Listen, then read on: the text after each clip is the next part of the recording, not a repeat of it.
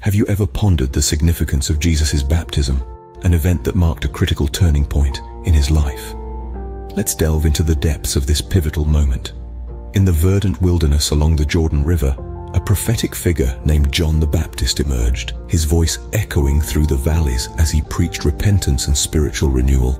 John's baptismal practice was a symbolic ritual, washing away sins in preparation for the imminent kingdom of God. One day, a figure approached John. It was none other than Jesus. This request for baptism was a moment of profound spiritual import, yet John hesitated, aware of Jesus' sinlessness. Nevertheless, Jesus insisted, revealing a profound truth in the process. As narrated in the book of Matthew, then Jesus came from Galilee to the Jordan to be baptized by John. But John tried to deter him, saying, "I need to be baptized by you, and do you come to me?" Jesus replied, "Let it be so now.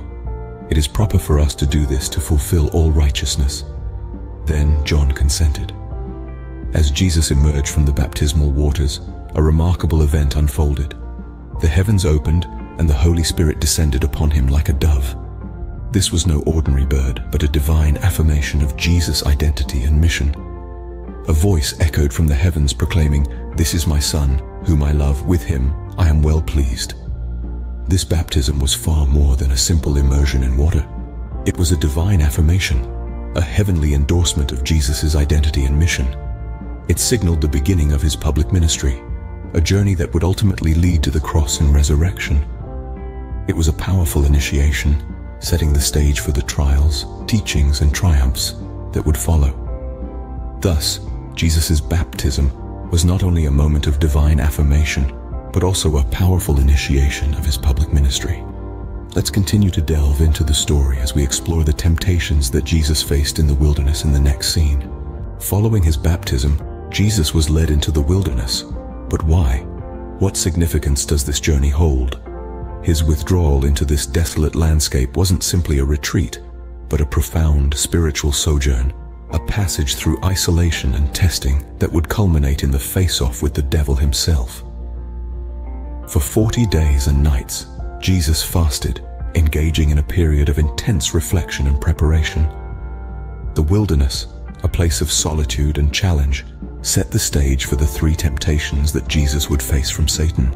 The first temptation addressed the fundamental human yearning for sustenance. Satan taunted Jesus, challenging him to turn stones into bread. It was a test of Jesus' reliance on God's provision, rather than worldly means. But Jesus, armed with spiritual strength, countered, "Man shall not live on bread alone, but on every word that comes from the mouth of God." Next, Satan led Jesus to the pinnacle of the temple, tempting him to cast himself down. This was a direct challenge to Jesus' trust in God's protection. But again, Jesus stood firm, reminding Satan, "Do not put the Lord your God to the test." Finally, Satan offered Jesus all the kingdoms of the world in exchange for his worship.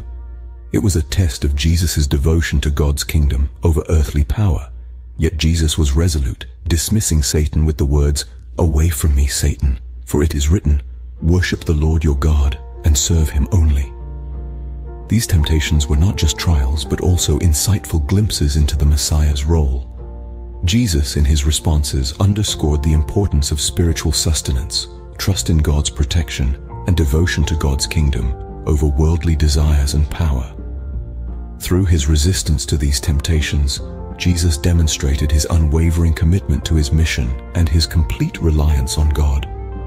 His experience in the wilderness was a testament to his readiness to embark on his messianic mission, fortified with spiritual strength and profound wisdom.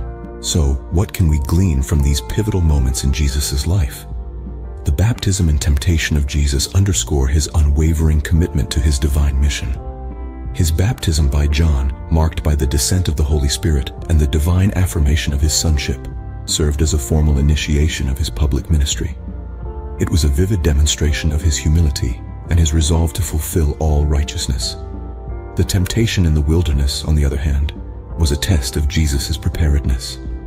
As he fasted for 40 days and nights, he faced and overcame temptations that addressed the core aspects of human desires and the Messiah's role. His steadfast trust in God's provision, protection, and kingdom over worldly means and power exemplified his unwavering commitment to God. In understanding the significance of Jesus' baptism and temptation, we gain a deeper insight into his mission, his teachings, and the profound example he set for all of humanity.